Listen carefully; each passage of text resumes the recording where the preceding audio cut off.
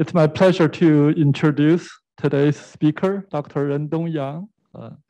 And I'm here speaking in the foreign hall with a fair number, fewer than normal, but more than usual number of live audience members. And then I hope those who participate remotely can also hear me. Dr. Rendong Yang is visiting us from University of Minnesota. His past track brought him, initially started at the Chinese Agricultural University, where he obtained a bachelor degree in computer science and PhD in bioinformatics. Subsequently, he received postdoctoral training at Emory University with Steve Chen. A lot of us know him. Yeah, and Ting-Wei Yu. So that was 2011 and 2014. Afterward, he went to University of Minnesota initially as a bioinformatics analyst, then rose to become a faculty member and assistant professor. He's been assistant professor in the Hormel Institute since 2017. Dr. Yang works on epigenomics, method development, algorithmic innovations, especially with next-gen data. He is going to talk with us about, I'm just reading his title, Discovery of a New Mechanism for Genetic Change, Exitron-splicing Implications for Carcinogenesis and Immunotherapy. So here he will take off his mask because we are suitably away a few rows toward the back. Welcome. Everybody hear me, right? Okay, right? Okay. Thanks, Dr. Lee, for a very nice introduction. And also thanks again for invitation so that I have the opportunity to visit the Michigan today to talk about our recent work about exitron splicing and how it's implicated in carcinogenesis and cancer immunotherapy.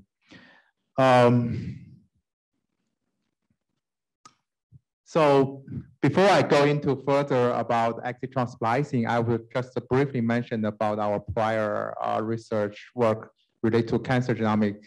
And also I want to show the story what our discovery lead to the, our new research on exitron splicing study.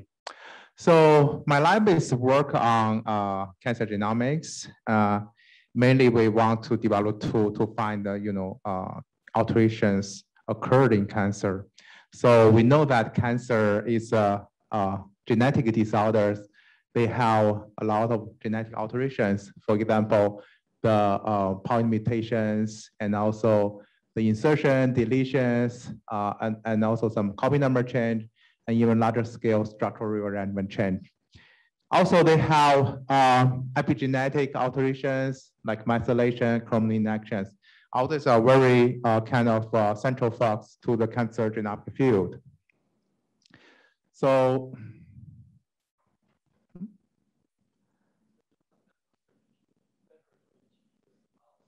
mouse, okay.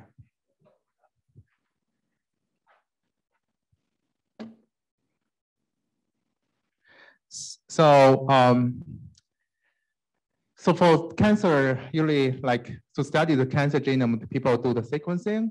They do the sequencing for tumor samples and also normal samples. And also for the computational side, people develop tools to detect the different like SMV, copy number, indels, and also structural rearrangement. So many tools has been developed, maybe I still sit here. Many people has developed tools here, very often used like VARScan, JTK for the SNP and indel detections, and also like a breakdancer, maybe LAMPI, DALI for the structural rearrangement detections. And also many, there's like a large scale effort, for example, TCG or ICGC, recently generated a lot of sequencing data. And based on this sequencing data, people call mutations and try to find the genes enriched with the mutation. Here shows the recent list, the top driver genes based on mutation profile, for example, TP53 and BRAF, etc. All this effort has been conducted based on the short-read sequencing. But there are still a lot of challenges to try to address the problem detecting different type of mutations. We can see from this figure, because the read length is short, the accuracy of detecting different type of mutations actually drop dramatically if the size of the mutation gets larger and larger. So that's brings our early effort to develop tools for this different type of mutation or alteration detections. So we developed the scan-indel in 2015, which is a hybrid framework, utilize multiple heuristic signals to detect the indels from the whole spectrum. We also developed the trans-indel, which is a follow-up work. We try to detect the indels from both the DNA and also RNA levels.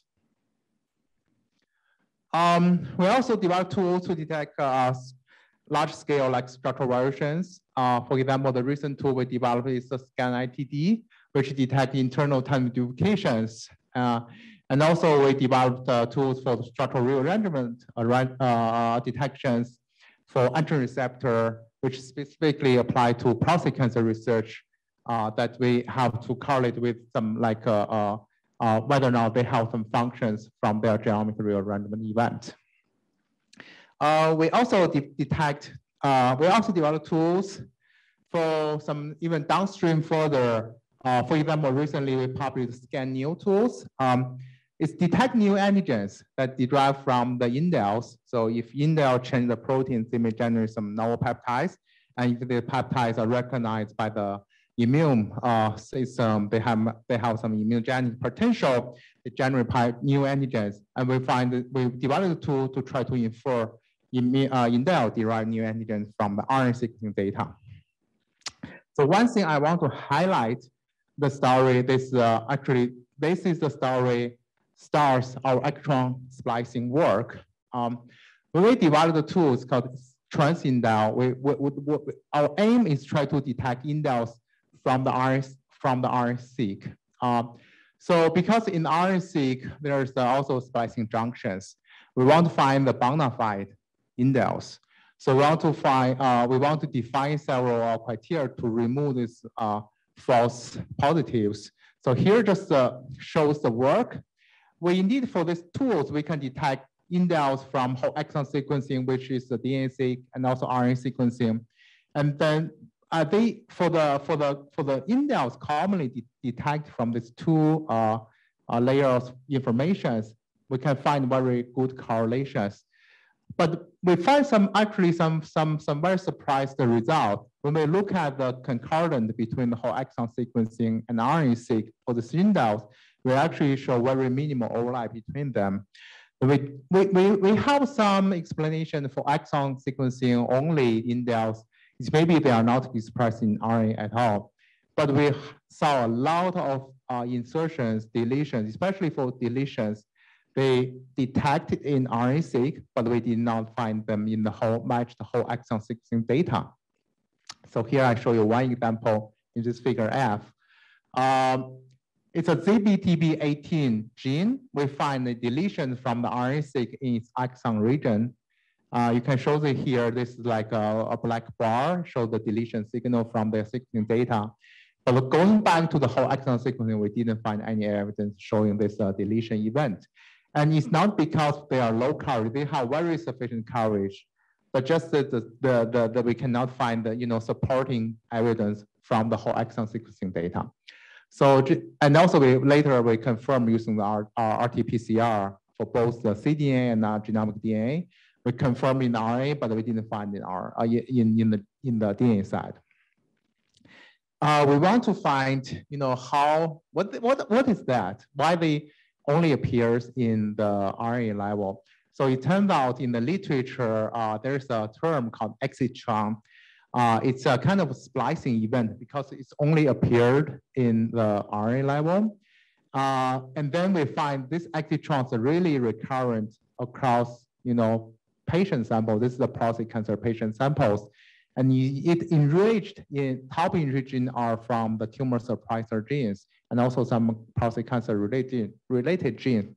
This suggests us to think about exitrons could be maybe something really interesting target for the cancer research. So here is a very nice figure shows what is exactly exitron. It's a creative introns within the annotated exons. So here is the pre-mRNA. It's composed by the coding exon and the introns. So usually when they deliver to a messenger RNA, the exon will be kept, but the intron will be spliced out. Exitron actually is another region. It's a region within the coding exons. Generally, they will be retained and will deliver to normal transcript in RNA level. So they will generate normal protein isoforms. But sometimes they have splicing potential, so they can be cut out. And if they are spliced out, they will change the protein. They will generate some abnormal isoform in RNA and also abnormal isoform in protein levels.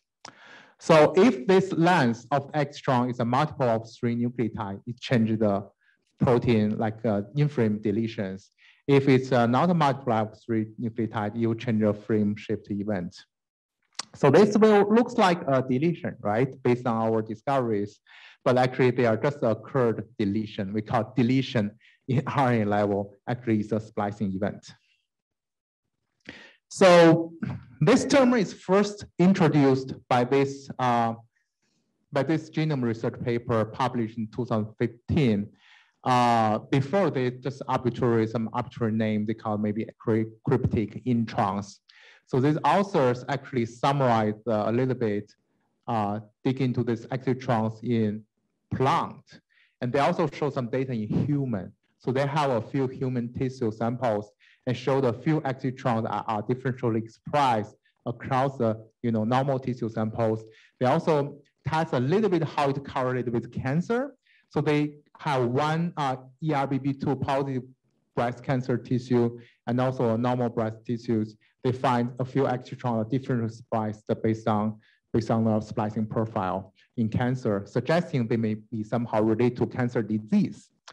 So they have some features for exitron. They find exitron have weak splice site, have a higher GC content, and some are like a contain site for numerous post-translational modification site, and also enriched for protein disorder regions. Based on their report and our discoveries for the prostate cancer, we saw that exitron may play a role like a new layer for related to the cancer research, but there are not too many follow-up report or studies since the initial publication of the genome research paper.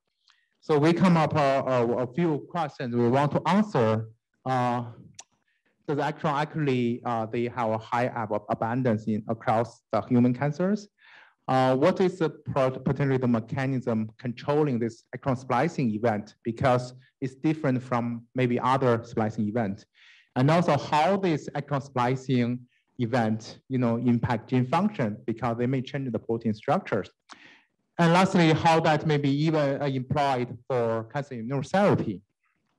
So to answer this question, we have a plan for perform the pan-cancer analysis. We hope that we can try to answer this question as comprehensively as possible.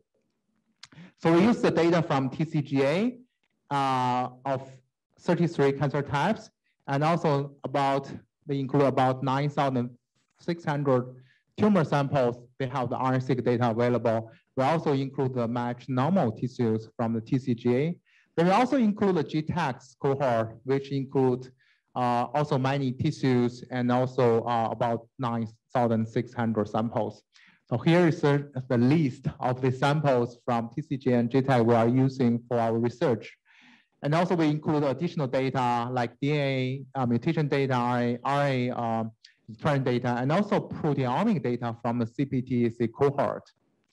So we aim to answer a few questions. For example, could we identify the tumor-associated or tumor-specific exon splicing event could they find genes enriched with this exon splicing event?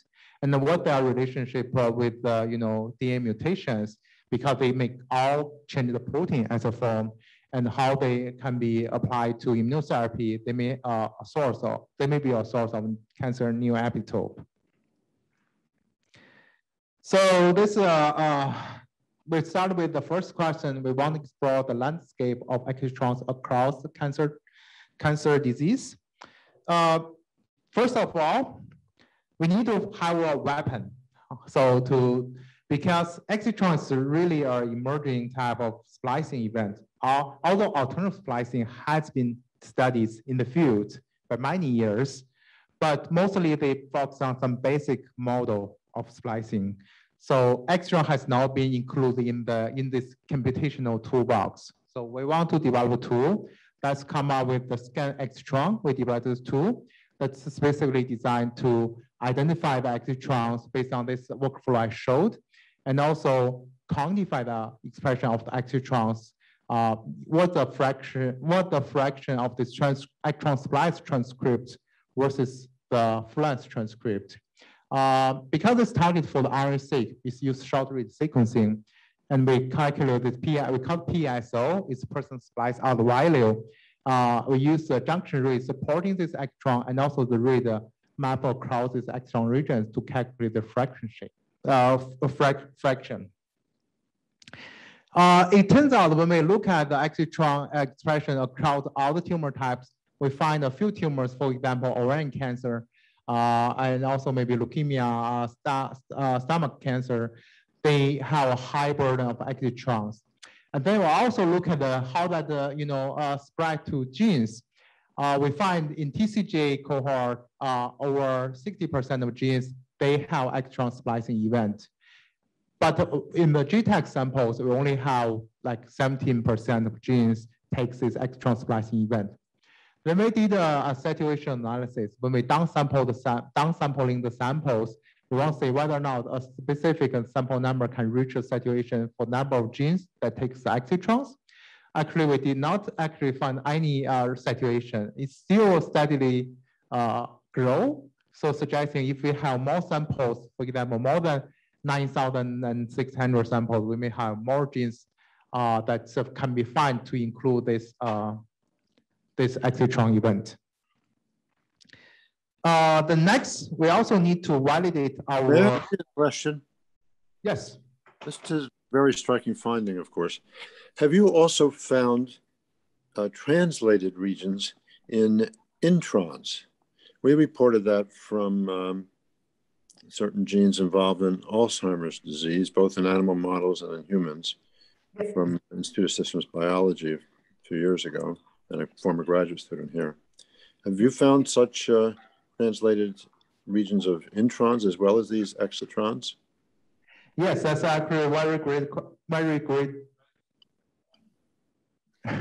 Yes, that's a very great question. Actually, if I go further, this slide I will talk about even in translational introns.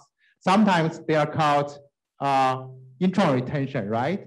If the intron sequence retained, that can also translate to protein, cause some truncated protein, or maybe trigger some non-mediated decay. Our focus is just the exitrons. It's not in intron region, actually just here, like here is in intron, in the exon region. So that's kind of different from the retained introns, but I did agree that there are definitely some intron regions that can be translated, and they may be caused by the intron retention. Thank you. Yeah. So we start to validate our computational predictions and using the called long-read sequencing technology, because our predictions, our calculations based on the short-read sequencing. There are a few things we need to pay attention. Because read is short, sometimes it's very easily to introduce some artifact, especially for alignment artifact. And also, second question, we want to use long read because long read can sequence your fragment in a very large scale and can get you the full length transcript structure. And we want to evaluate our quantification method using PSO. Is that accurate or not? However, we use the long read, we can accurately quantify our exon-spliced transcript. So here's what we have done. We use the SKBR3, which is a breast cancer cell line. They have the long-read sequencing data available and also short-read sequencing. So we have 12 exon splicing events that are identified by both the cell line and also the breast cancer tissue samples. And we have found 6 of these events validated by the PikeBio long-read ISO6 data. So here, the figure B shows, their quantification either by the PSO from RNA-seq or the isoform fractions in the ISO6, which is guided by the long read.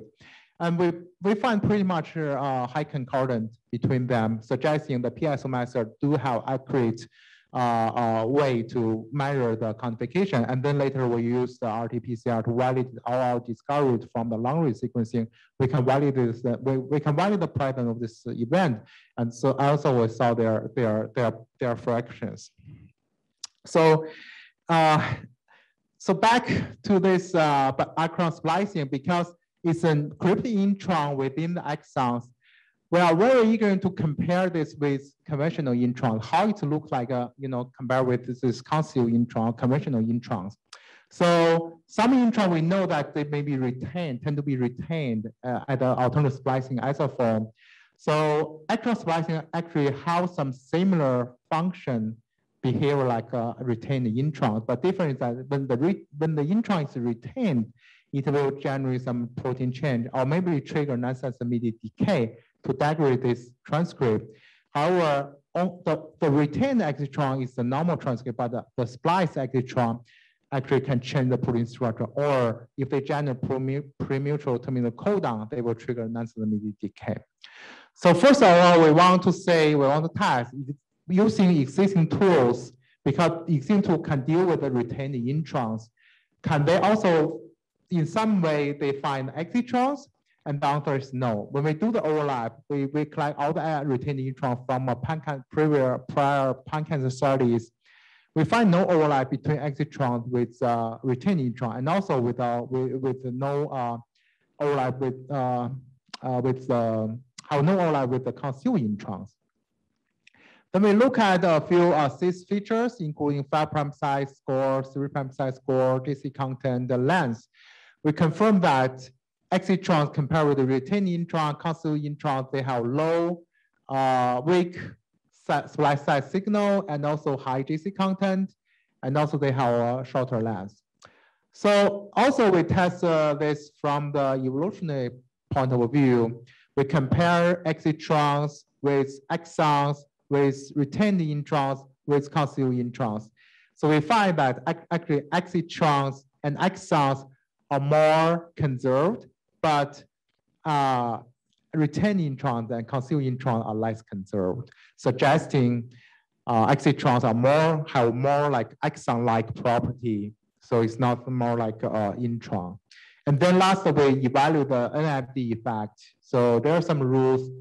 We can say that if you are premutual terminal codon, if it's a frameshift event, fall into a few specific regions, you may escape the NFD to be degraded. So if you like first 200 base pair or the last exon plus 15 base pair, shorter than close to the last exon junction.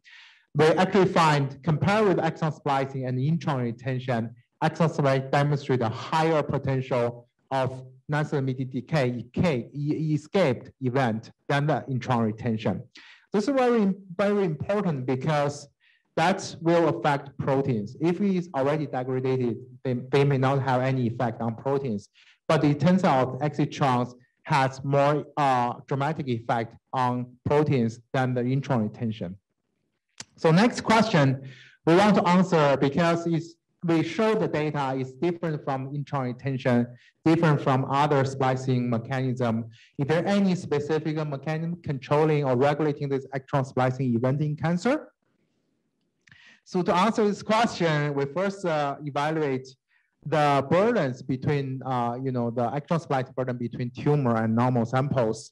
And then we want to find the different splice exitrons so that we can use this exitron to try to correlate with some regulators to answer whether or not there's some specific controlling mechanism.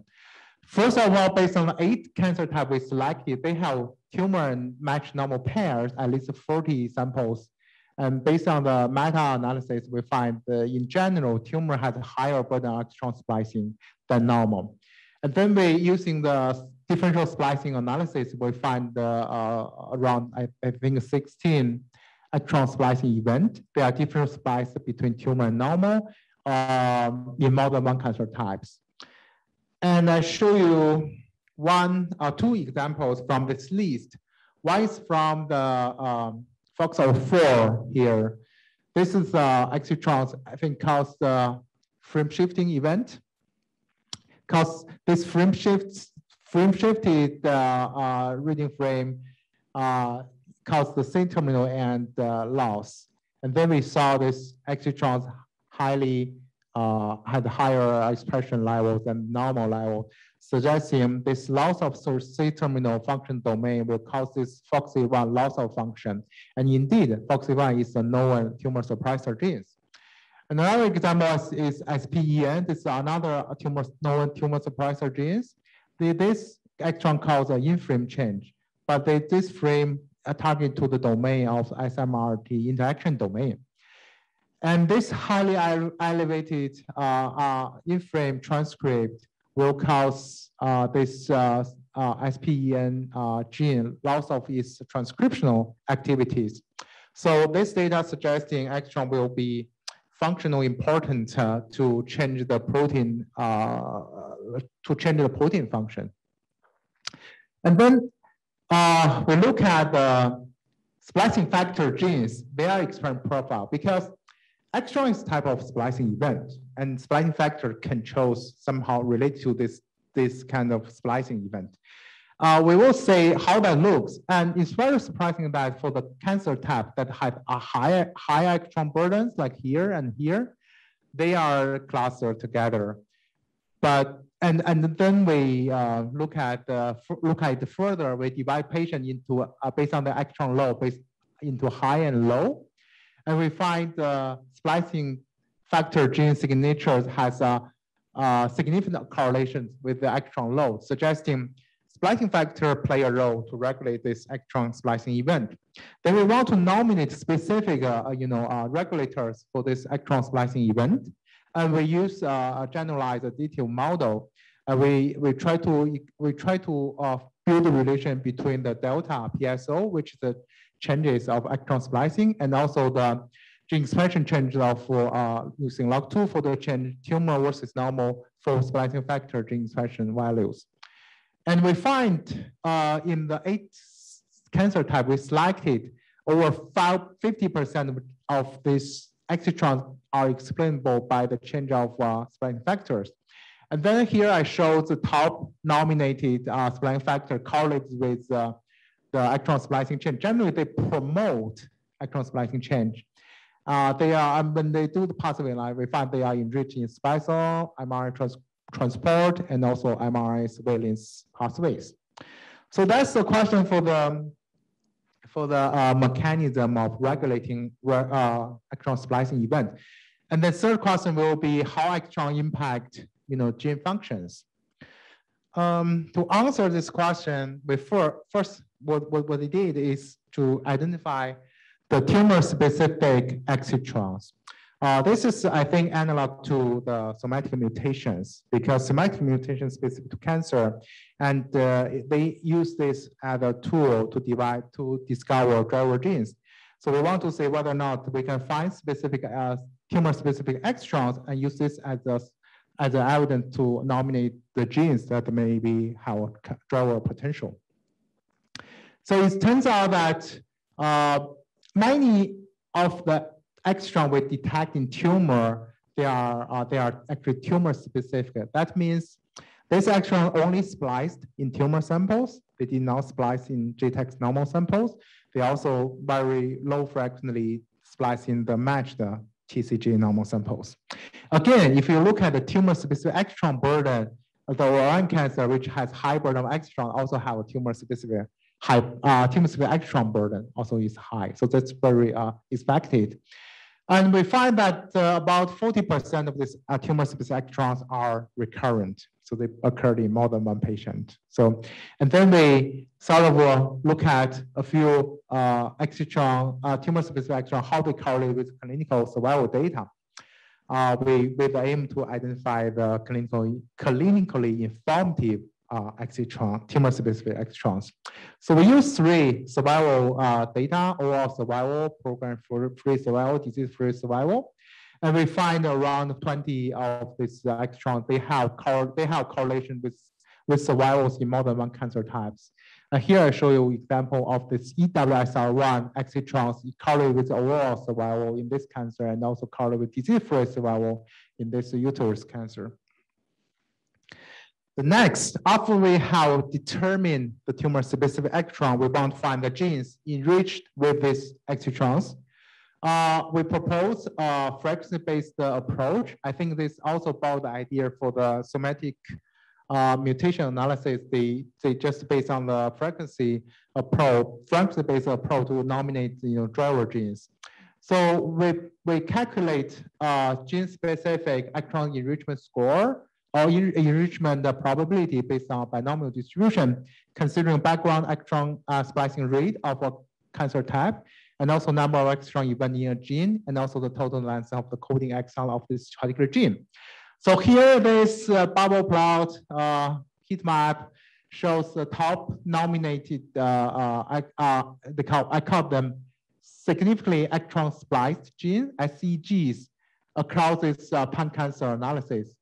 There are some genes, they have different patterns. Some genes are considered as SEG across multiple cancer types, but some only like in one specific cancer type. So here I show 3 genes. They are EWSR1, top 15, and a few genes. They actually come from a special gene family called FET gene family. And there are some literature report that they are related to cancer. And in the protein-protein interaction network, we can see they are have very heavily close interaction between each other. So suggesting in our list that for our SEG top ranked list, we can find some clinically relevant or cancer driver gene relevant genes. But we also want to dig further for this. So that brings us to find one gene, nominate one gene here. This is a prostate cancer specific SEG. The gene name is NEFH. So initially, for the NEFH, we know nothing about it, especially for prostate cancer. There's no literature report for what is the function in prostate cancer. But since we nominate that as a prostate cancer specific SEG, we thought maybe it plays some roles in prostate cancer. And the first one we want to determine, is this like a role of tumor suppressor gene or oncogene? So we use the expression profile. We look at the the NEF expression in normal prostate tissues and also in tumor tissues. And tumor tissues, we divide them into different categories based on their Gleason score. So Gleason score is a scoring system measuring the tumor aggressiveness. The higher of the score, the more aggressive the tumors.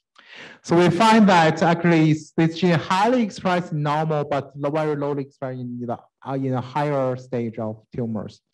We got another data set that include the benign sample, localized sample, and metastatic prostate tissue samples. And we find the same trend that is highly expressed in normal, but has a very low expression value in the advanced stage of prostate cancer. Again, also we correlate with the survival data suggesting high expression of the gene have a better survival, and by low expression of the gene indicate a low or very bad survival. So this data suggests that this may potentially NEF function like a tumor suppressor gene. And then we need to validate it as well. So my collaborator from non-spliced, they did the functional analysis for us. So they orally express NEFH wild type and also NEF exon-spliced transcript in a prostate cancer cell. And then we find when we only extract the normal, the wild type samples, it reduces the tumor growth. However, when we overly extract the exon-spliced protein, they doesn't have any change compared with the empty vector, suggesting that NEFH is a tumor suppressor gene, but exon splicing occurred in this tumor suppressor gene, disrupt the tumor suppressor functions. And further, we use call information also validates cancer phenotype as well. So we think another question, why previously in the literature, in the field, people didn't recognize this NEF gene in prostate cancer. Then we look at the mutational profile from the cerebral portal in either the primary tumor or the metastatic tumor. We find the mutation rate is very low. It's around 1% or maybe lower than 1%. So that's will answer, this answers our question actually, because traditional people use, like my first few slides, use mutation to nominate driver genes. But since NEF is not highly mutated, so we miss that during mutational profile, but we get it using the exon splicing profile. So to look at whether or not this is true for in pan cancer wise, we look at, we compare, the SEG, significant exon spliced genes, and also SMGs, significant mutated genes. Clearly, they divide into two groups, like TP53, KRAS, this gene, BRAF, this gene are highly mutated, but their mutation, but their exon splicing load burden is low.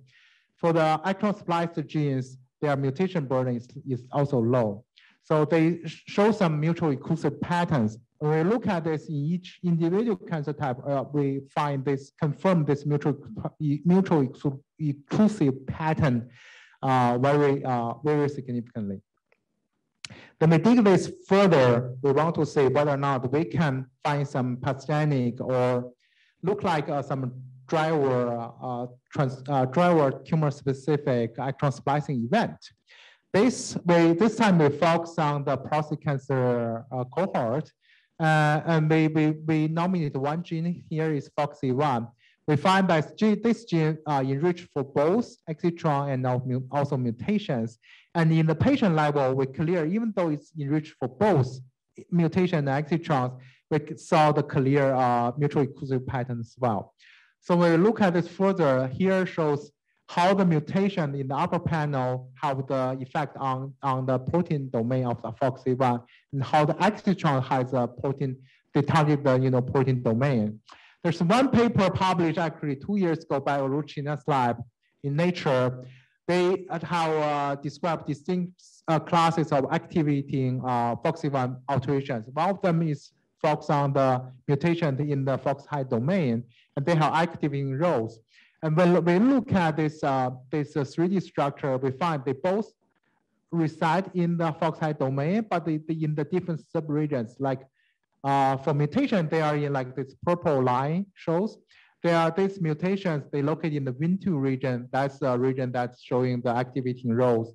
But our exitron are located in the Win1 region. However, whether or not they have the activating roles for FOXC1 function, we don't quite for sure yet. So come up again for functional analysis. My collaborator helped us to generate 2 mutated clones. They all have excitrons, targeting the FOX-high domain, and we all extract them. And we first test whether or not that affect the transcriptional activity for FOXC1, because FOXC1 is a transcription factor. So using the luciferase reporter assays, we find that indeed the 2 mutated clones, they have increased transcriptional activities. And also we test the cell proliferation for phenotype. It shows that 2 mutated clones can increase the cell proliferation. And the next for FOXC1, we think because in prostate cancer, FOXC1 and androgen receptor is really has a very close relationship. FOXC1 is a pioneer factor. It's first bind to DNA, and when it's open chromatins, then it can bring AR to bind to the region and regulate to AR target genes, then regulate AR signaling pathway. That's our central signaling pathway in prostate cancer to drive prostate cancer phenotype. Then we find that upregulated genes, when we look at the patient that had high burden of tumor-specific extrons, for these upregulated genes, and we test their regulators, we find FOXC1 and AR are the major regulators of this group of genes. So suggesting indeed they affect AR signaling. And then we use TMPRSS2, which is AR targeted genes. We test its promoter luciferase activity. We find this FOXC1 mutant also increase the activity of this TMPRSS2 activity, suggesting it's increased AR targeted gene signature. And then we also confirm the phenotype using the color information assays. All this suggests that exon splicing can, like mutation, affect gene function either through gain of function or loss of function. So, and we confirm that using the experiment. The last question, I believe, is how this exons, because they change protein, but not only the function, but they may generate some novel peptides. How can it be employed for cancer immunotherapy, especially for neoantigen generations? So here is the graph shows our general hypothesis, also provide very nicely drawn by the ACIR org. So we have the elevated splicing factor activity. It can draw the exon splicing upregulated. And if we don't have any mutations for this gene, that can change its protein through exon splicing. And it can change, can deliver to, can generate some novel peptides. So these peptides can, if this like tumor specific, they may generate new antigens. And if these new antigens are present by the MHC complex and also recognized by T cell, then likely to be immunogenic. And for the burdens of this tumor-specific extra new antigens, they may correlate with the anti-tumor immune response, like demonstrated by the CD8 T cell, CD4 T cell, and the macrophage. And also, eventually, they may predict response to checkpoint blockade. So, to test this hypothesis, first of all, we sought to find how many of these tumor-specific exons can generate in-frame or generate frame shift event. So the major events are still in frame, it's about 56%, but the frame shifting is also in a high percentage, it's 44%, suggesting many novel peptides can be generated due to the tumor-specific exon due to this frame shifting event. And also we compare that with the intron retention a little bit because intron retention has been in the literature reported as a source of new antigen. We find that exon-spliced transcript generally have higher expression level than the intron retention. And this is why, because I showed this figure before, exon splicing tend to, if they generate frame shift event, they tend to escape the nonsense immediate decay based on the rules that the known rules of nonsense immediate decay escape. However, intron retention tend to trigger nonsense immediate decay to be degraded. So that's why I may explain why the exon splicing transcript generally demonstrates a higher expression value than the retained intron. Then the next question is, we want to predict new antigen from the tumor-specific extrons. So we use the tool, which is ScanNew. We developed that actually prior to our exon splicing study. We use this to identify indel-derived new antigen from the RNA-seq data. But given the similarity between the deletions and exitrons, we want to borrow this tool to detect exon splicing derived new antigens. So this is our general workflow. We just published in STAR protocol to describe this exon splicing neoantigen detection work. So it starts with tumor RNA-seq, normal RNA-seq, and also we run scan extron to find the exitrons, and also we find the tumor-specific extrons based on the normal control. And then we implement a parallel algorithm to detect splicing, tumor-specific exon splicing derived new antigens. So with that tool, we detect exitrons, but first we need to validate our discoveries using the proteomic data. So we use two types of proteomic data. One is whole cell, that's the regular proteomic data. The other is immunopeptidomic data. So for the whole cell data, we use the data derived from the CPT-AC cohort. They have a lot of proteomic data. And several TCGA samples also has a mass spectrometry data.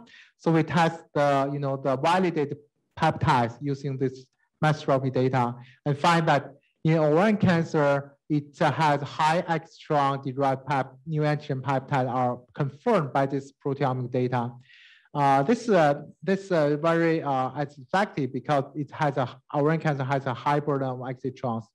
And also we find in the low burden of tumor like renal cell carcinoma, glioblastoma, they are exitron confirmed. They are proteomic data confirm the exitron-spliced neoantigen are higher than the indel or SNV-derived neoantigens.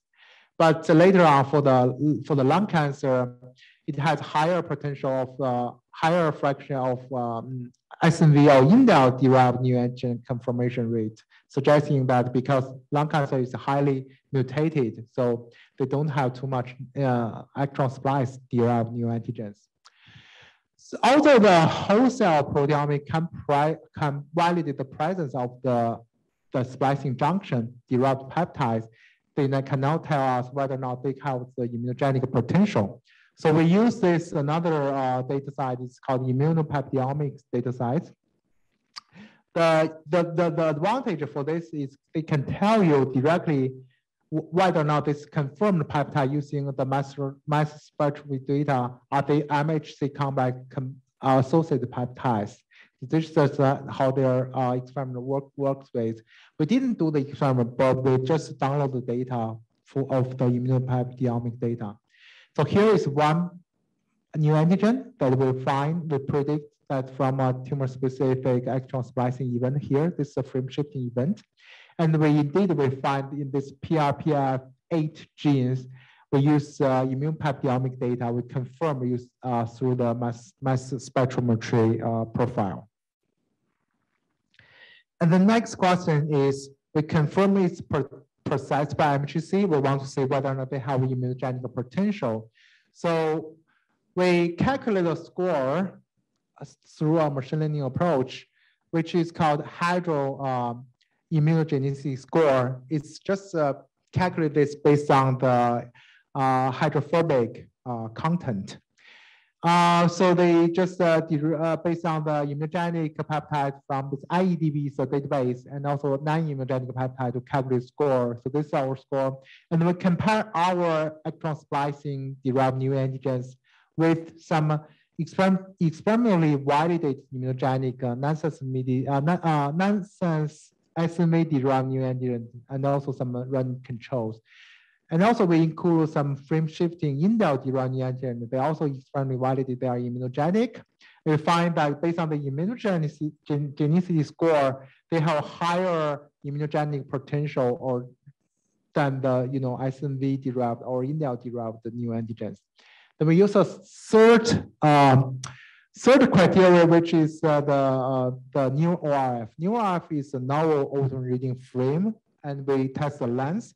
Because in the literature, they report that the longer of your new ORF length, the more likely this neoantigen can be recognized by T cell. So compared with the indels of experimentally validated neoantigen, they have very long, significantly longer new ORF length.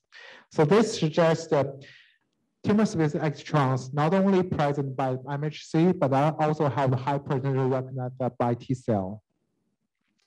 And then after we confirm that, we go back to the TCGA data. We look at the tumor-specific exon burden across cancer types.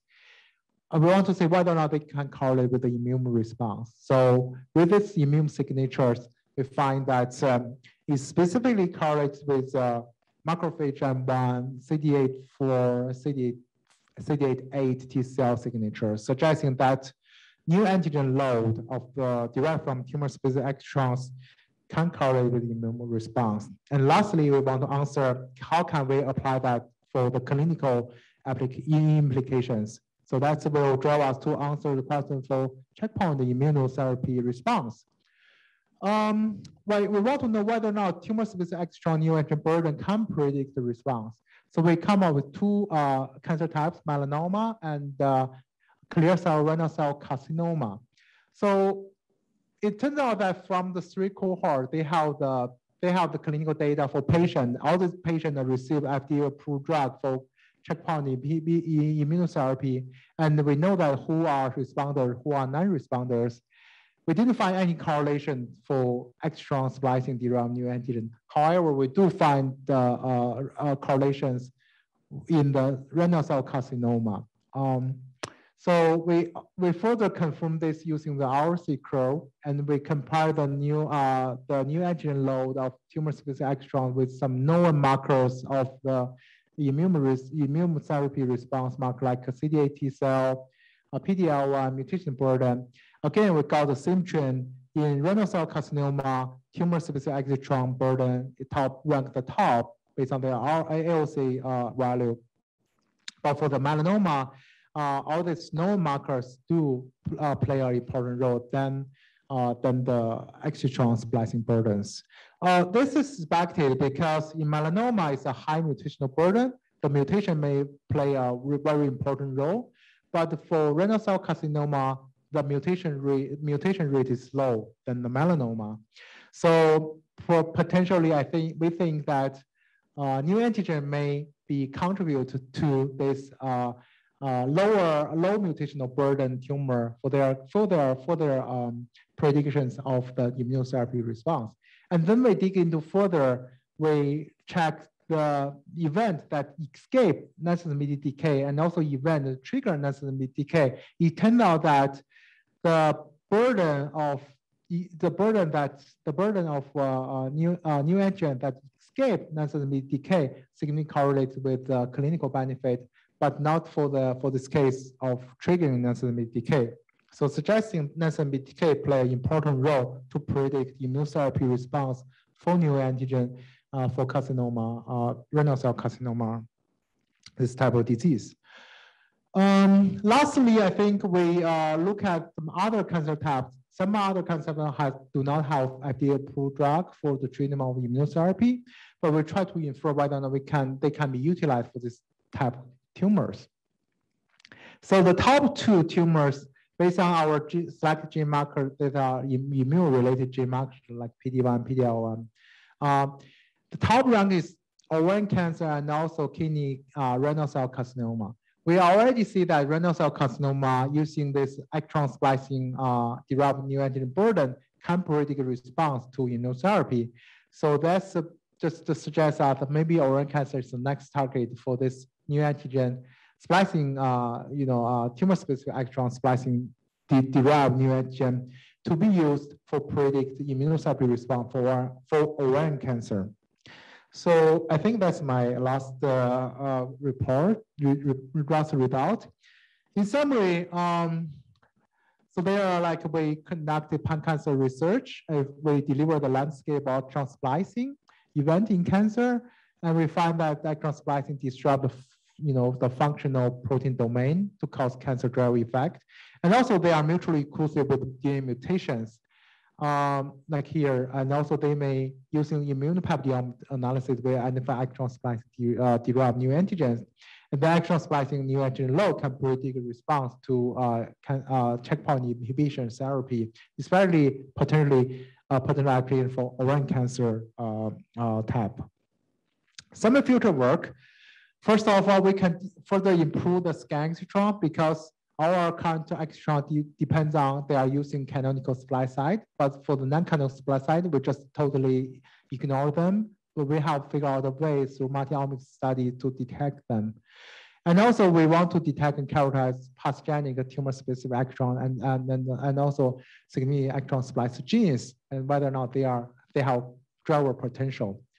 And then prioritize our tumor-specific extrons, tumor-specific extron-derived neoantigen for personalized cancer vaccine development in the future. That's more like towards personalized oncology. And also we want to build an interactive customized browser that for users, because it's really a valuable resource, we believe, so for users to navigate our discovery through either Exitrons or either exon-derived neoantigen.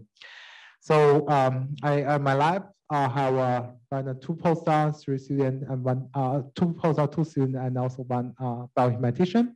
So the two postdocs contributed a lot to this extron splicing work. And also thank my collaborators from the University of Minnesota and Northwestern University. They help to do the functional validations, and this is the funding support. I'll stop here. Thank you very much. I'm happy to answer your questions.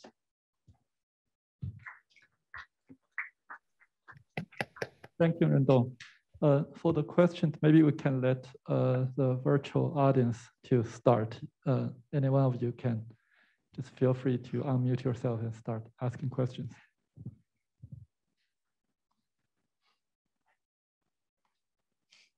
Anyone who's online? Hi, Rendong. I have one question. This is Marcin. Have you considered this excitron splicing events to be an artifact of the RT, reverse transcriptase enzyme? Because I believe your validations also use RT followed by Sanger for validation. Have you thought about using something which doesn't use RT to validate those events? That's a very, very great point, Marcin. Actually, you really, maybe you need to now find the literature. So there's one paper actually follow up our study. They published in Genome Research. They did the long-read sequencing and they used nanopore. And nanopore has 2 kind of platforms, direct RNA sequencing and also cDNA sequencing. So they find that actually they find some exitron splicing event. They can only find them from the cDNA platform, but they didn't find from the direct RNA sequencing. And they can validate them as well. So that's kind of artifact suggesting this is because of reverse transcription. So we indeed find this kind of artifact. We are working on to improve the scan exitron method to try to remove this type of artifact. So that's very, very excellent question. Thank you. Hi, Rendong. How are you doing? This is Rule. Hi. How are you doing? Good to see you again, I guess, right? Yeah.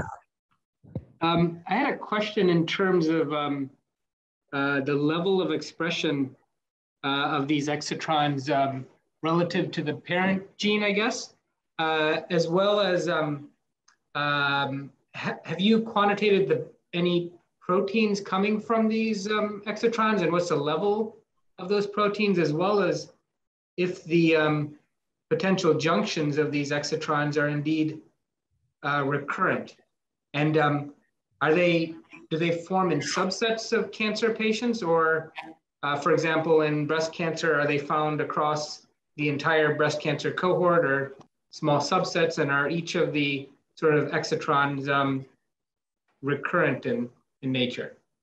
Thank you very much. That's a very excellent point. Yes.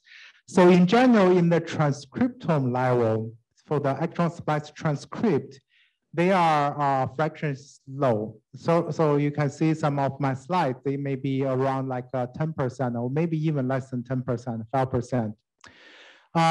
For the protein level, we didn't have a way to quantify it. We just use proteomic data to validate them. They are present in protein levels.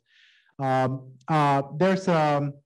are working on another, I think, for functional validations, because our functional validation just we overexpress that for the mutant. Maybe in the future we just do a combination. So, for example, we have 80% of wild type, 20% of the exon-spliced transcript for overexpression, or maybe 90% of wild type, 10% of this transcript. Say we want to reach whether there's a cutoff that can really drive the phenotype. So that's kind of, but in general, I think this exitron, that's actually the very great point. We didn't test this exitron, how they are distribution across different molecular subtypes. We can do that based on, for example, in prostate cancer, there are molecular subtypes as well, but no, we didn't see that very intensively. But in general, some exitron they may sometimes have 100% splicing fractions, but it's very, very rare. Mostly they are just low, around like 10%, or maybe even lower than 10%. But still we think they may be functional but just have a low percentage. That's why we didn't notice them or annotate them in the reference genome, right? Because they are just retained in general.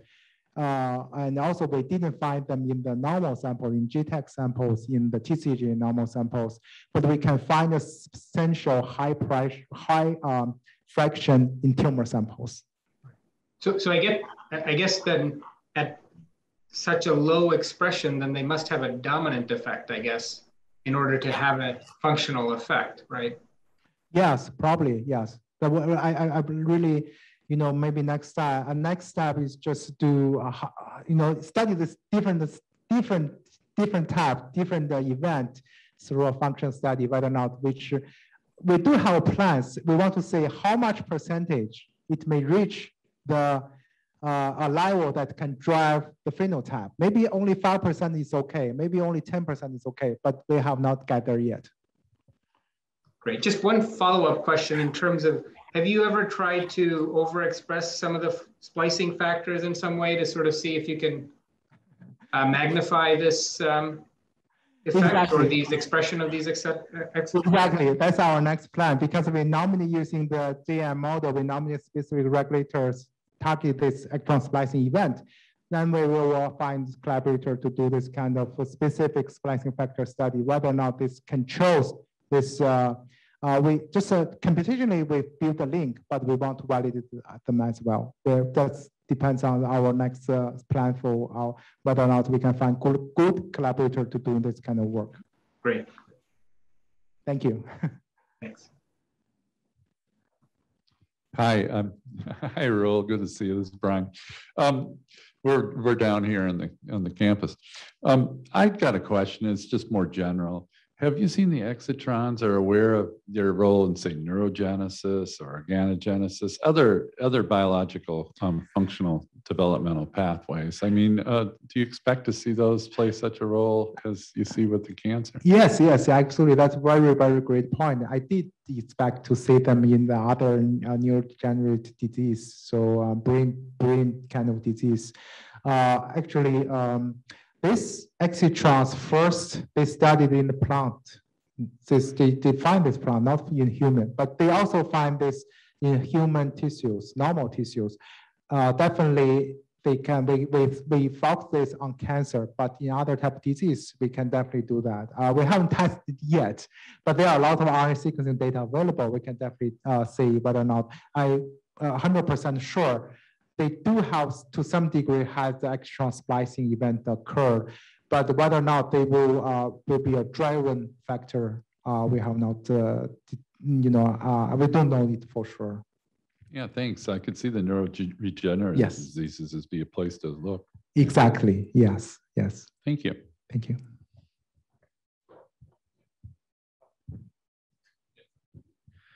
So first, thank you for a really comprehensive overview of that topic. It was really impressive breadth there. Raul asked a lot of my questions that related to frequency and so on, but one of the other implications and sort of the difference between a mutation-based process and this process, which I might describe as being secondary to poor splicing, I might imagine that these would be later developments in the cancer after a series of events had happened. So do you have any evidence about the time course of their importance? Yes, I agree with you. I think that's somehow controlled by the splicing factor, either the expression change of splicing factor, splicing factor dysregulation causes abnormal splicing event, or the mutation change. There's a mutations in splicing factors. Actually, you read my mind tomorrow for my chalk talk. Or another future work is to find the cis-acting mutations or trans-QTL associated with this kind of exon splicing event. And we didn't test that yet. We just, for this published paper, we just thought the splicing factor dysregulation in the RNA level, but definitely the DNA change will also cause this splicing change. So I think that may be a fact potentially,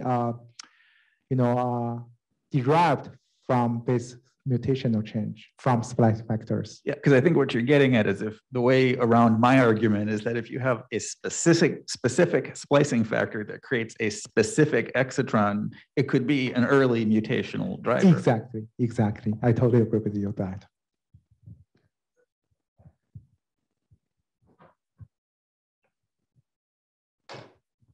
Further questions from our online audience? Rendong, I have one more question, maybe a philosophical more a little bit. So you show that those excitrons, that they are more abundant in cancer. And you also show that they are potentially immunogenic.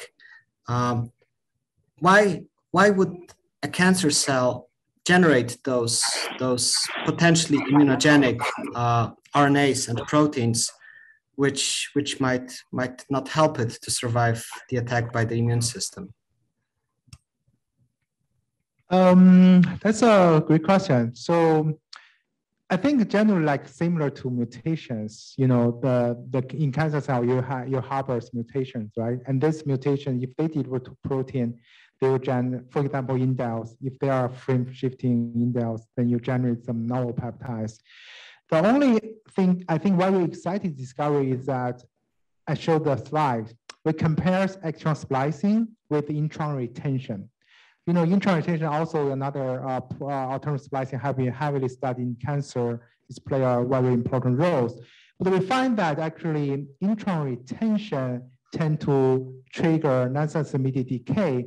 You know, we using the RNA surveillance mechanism to remove this, you know, kind of noise or some abnormal transcript. But based on our analysis, we find exitron splicing actually tend to escape this non-sense-mediated decay and stays in nucleus and then transport to cytoplasma and then deliver to protein.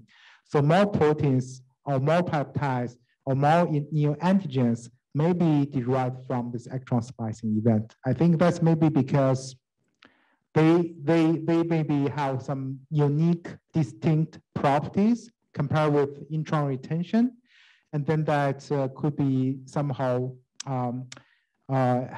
escape this kind of surveillance mechanism especially in tumor cells. So that's like why we are interested to look at that. So that thank you. Yeah, thank you. Okay, given the time is late, thank you, Rendong. Let's give another round of applause.